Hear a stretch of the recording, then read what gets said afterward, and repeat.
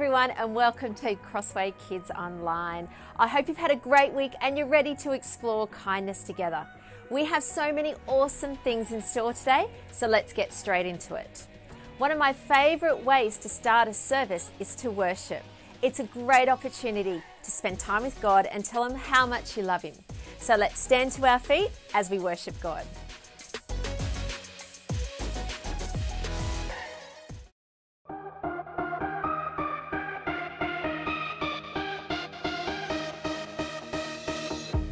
Spoke one word and the dark became light. I believe it, yeah.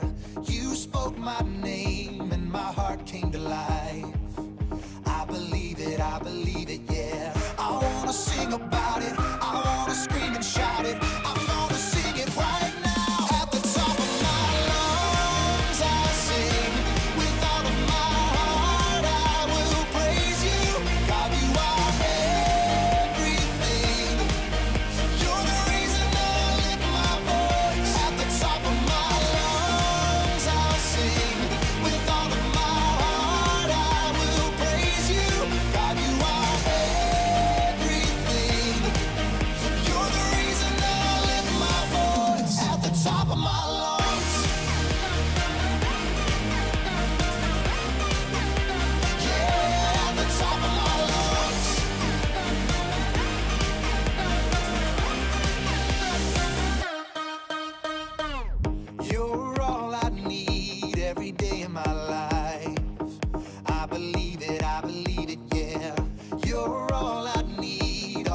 by my side.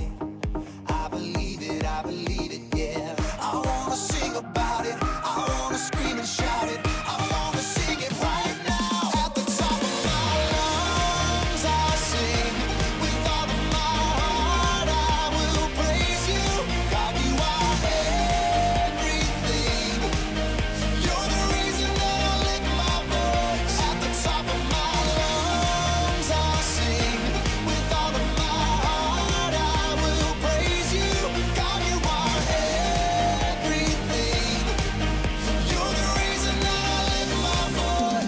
top of my lungs. Yeah, at the top of my lungs. Oh, at the top of my lungs. I'm gonna scream it, oh, I'm gonna shout it. I'm gonna sing it out. At the top of my lungs. I'm gonna scream it, oh, I'm gonna shout it. I wanna sing it right now. Top of my lungs I'll sing. With all of my heart I will praise you. God, you are everything. You're the reason that I lift my voice. At the top of my lungs I'll sing. With all of my heart I will praise you. God, you are everything. You're the reason that I lift my voice. At the top of my lungs I'll sing. With all of my heart I will praise you. God, you are everything. You're the reason that I lift my voice. At the top of my lungs. At the top of my lungs. Yeah, at the top of my lungs.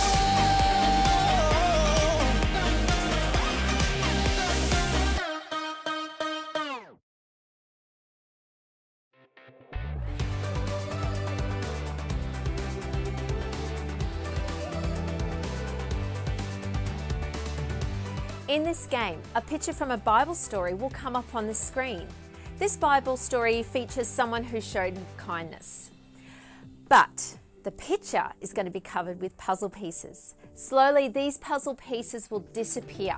See if you can be the first member of your family to guess the correct Bible story. Ready? Let's play.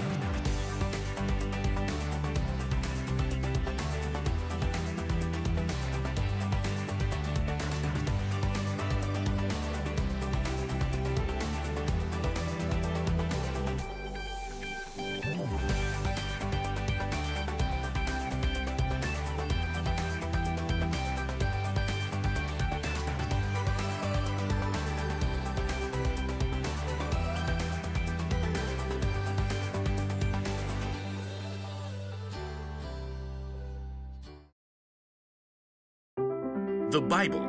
It's 66 books of history, stories, letters, and poetry that fit together to form God's one big story. The epic adventure of how He created us and loves us so much that He made a way to rescue us. As we travel through the Bible, from Genesis to Revelation, we discover people who met God and found their lives changed forever. Now, for an amazing story. Inspired by the Book of Ruth. In the land of Moab, there lived a young woman named Ruth. She married a man from Judah and must have dreamed of a large family and many children. We'll name them Zeke and Hannah and...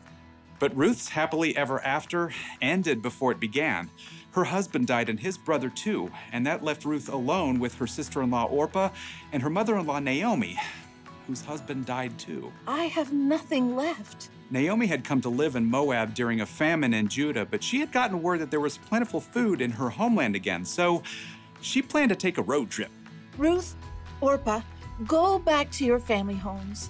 May the Lord show you kindness as you have shown me. So Orpah kissed her mother-in-law and left, but Ruth wouldn't budge. I'm going with you. Look, your sister-in-law is going back to her people. Don't urge me to leave you or to turn back from you. Where you go, I will go. Where you stay, I will stay.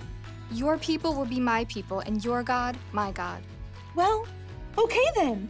Finally, after a long and dusty journey, the two women arrived in Naomi's hometown of Bethlehem. Everywhere along the road, barley rippled in the breeze, golden and ready to harvest. Is that Naomi? She don't look so good. Don't call me Naomi. The Lord has made my life bitter. I went away full, and the Lord has brought me back empty. Don't listen to them. You just need dinner and a nap.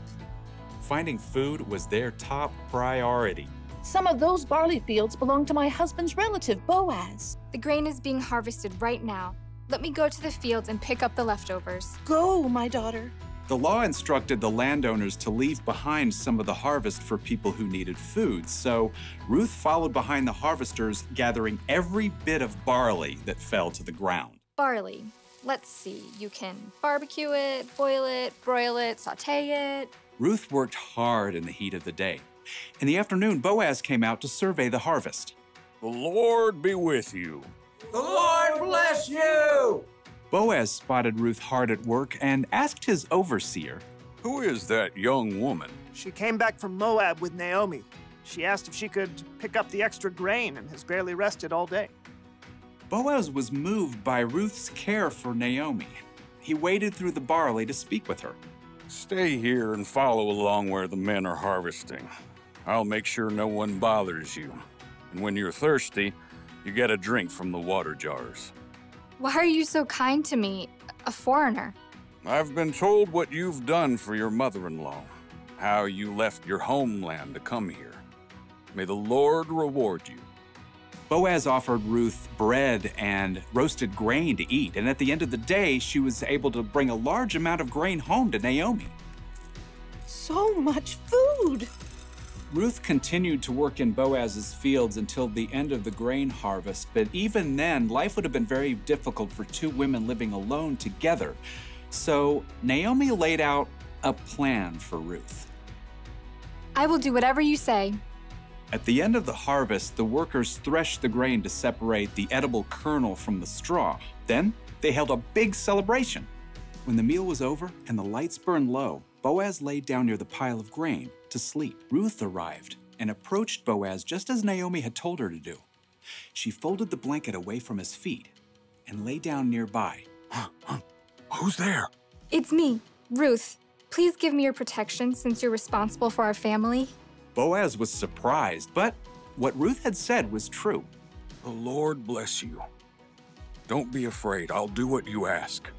Everyone knows you are wise and kind. Even though Boaz agreed to help Ruth, there was a family member who was closer than Boaz. So in the morning, Boaz set out to meet that man and the town elders to settle the matter. I will buy Naomi's land and also marry Ruth, if you will let me. Well, I sure can't purchase Naomi's land and take care of my own land, too. So we're good? Go right ahead.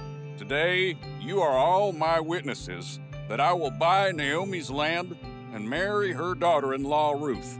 As soon as it could be arranged, Boaz and Ruth were married. Naomi came to live with them, and a short time later, Ruth and Boaz had a new baby boy. His name is Obed. Aren't you the sweetest little thing? So through the kindness of Boaz and Ruth, Naomi had a brand new home and a brand new family too. Everyone could see the difference in her face. Praise be to the Lord. He's given you a new lease on life, Naomi. Yeah, that Ruth is better to you than 7 sons. Now, Ruth's story doesn't end there. Her son Obed had a son named Jesse, who had a son named David, King David. And hundreds of years later, a new baby boy was born in Bethlehem who was a descendant of King David, and his name was Jesus.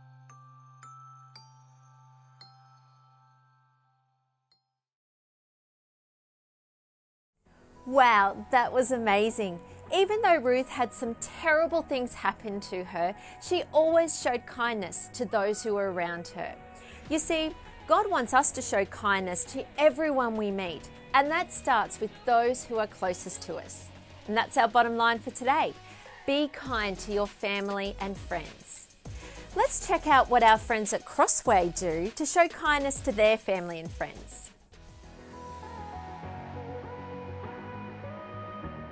Hey guys, this is Andrew from Crossway Kids, and we're asking the team how they show kindness to their family and friends. And I've got Audrey here. Audrey, how do you show kindness to your family and friends? I like cooking dinner for my family. Nice. What do you cook them? Pasta, most of the time, because that's basic. Love it. Hey Eunice, how do you show kindness to your family and friends? I will just give them some massage. Oh, nice. Yeah. Hey, this is Rod. Rod, Hey guys. how do you show kindness to your family and friends? I show kindness to my family and friends by paying attention to them and showing that I care about them. Nice. That sounds great. Oh, didn't see you there. Yeah, because I'm secret. Hey Josh, how do you show kindness to your family and friends? I show kindness to my family and friends by affirming them in the little things that they do, and those positive things that they do around the house. Just those little things in the everyday. Sounds good. What does that mean? That means like saying thanks to Mum when she cleans up the dishes on the sink top. Even if it's just 1 or 2, every time she does it, it keeps the sink clean. Awesome. Nice job. Hey, Rayeth, how do you show kindness to your family and friends? I try to be generous with my resources, maybe my money, try and buy them lunch every now and then, just to try and bless them as much as I can. So good. Hey, am I your friend? You are absolutely my friend. Lunch tomorrow? Sure. Thanks.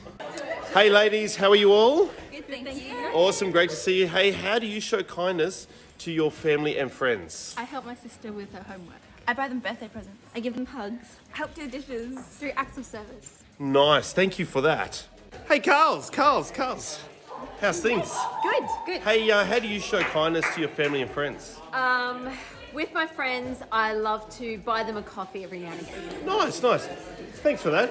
Hey, Catherine, how you going? Hi, I'm good. Hey, how do you show kindness to your family and friends? I actually really like going visiting my friends. When Nice. they're feeling a bit lonely or a bit sad, I like to visit, pop in and say hi. Great, well, come and visit me. Okay. I love the way everyone showed kindness in a different way. But we have to remember to show kindness with the right attitude.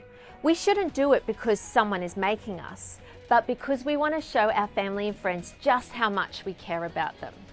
Let's say you only give your mum hugs when you want extra screen time, or you only help your dad in the garden or wash the car when you want him to buy you something from the shop. While hugs and helping are kind things, this really isn't the right attitude to have. We should do these things to show that we care about our family and not just because we might get something in return. Maybe there's a kid in your class who's really popular and everyone likes them. So you start to share your snacks with them and give them compliments. Again, while these are kind things, we should be doing these things for everyone and not just for those kids that we want to impress. Remember to be kind to your friends and families with the right attitude. And we're going to brainstorm this in our family activity. Today, we are going to be making a kindness chain. For this, you will need strips of paper and some pens. On each strip of paper, write down one thing you can do to show kindness to your family or friends this week. Then, using tape or a stapler, loop them through and create your chain. Make sure you share your ideas with your family. Let's give it a go.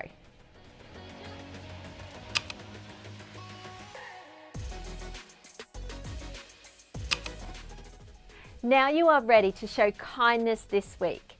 Think about Ruth and Boaz and how kind they were, even when it wasn't easy. God can help you do that this week. So let's pray and ask for His help. Dear God, thank you for your never-ending, great big love for us. We know that no matter how many times we mess up, you always choose to love and show kindness to us. This week, someone in our family will bug or frustrate us, and we will be tempted to do something to annoy them right back. Help us to show your kindness instead, even when it's the last thing we want to do. We love you. In Jesus' name we pray, amen. Thanks for joining us at Crossway Kids Online this week. Be sure to bless your friends and family this week with your kindness. See you next week. Bye.